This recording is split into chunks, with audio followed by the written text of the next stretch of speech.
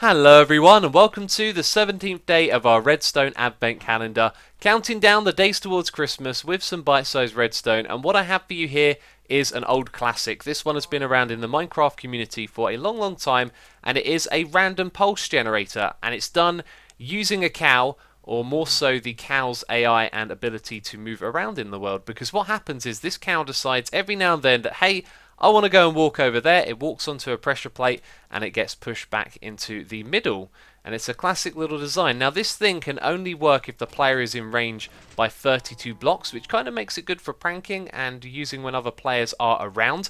And the rate at which it provides pulse is actually pretty regular. When I say pulse, I mean pulses of redstone and output as such, because every now and then, like every 30 to 60 seconds, the cow just decides to walk somewhere and gets pushed back. Now you may look at this thing and think it has 4 outputs. It really only has 2, because when it gets pushed one way, the piston pushes it back, it hits the other pressure plate, and then it gets centered in the middle when the piston on the other side pushes out as well.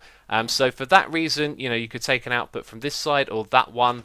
As you see there, look, both of them going off at the same time. If you just wanted one singular output and you wanted to have it twice as often in some regards, then you can link these up together with a couple of repeaters and make this your output. So that way it would be twice as frequent as just using one of these sides. So as far as the tutorial goes, there isn't really much of one. You can see everything that you need right there, but we'll go over it step by step. So first of all, the glass blocks are important. If these were solid blocks, they could hurt the cow, so you definitely want to use glass.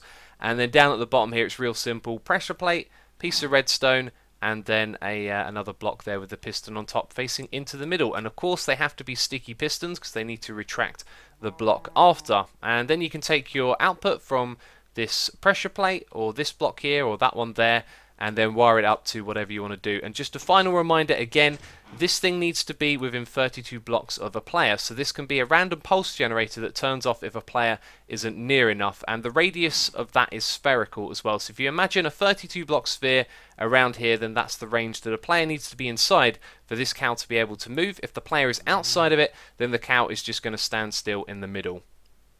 And that's it from me at this video. Do hope you have enjoyed it. If you did, leave a like and be sure to check out Mumbo's Redstone Advent Calendar video as well. But that's it from me, so thank you for watching and I'll catch you next time. Bye bye.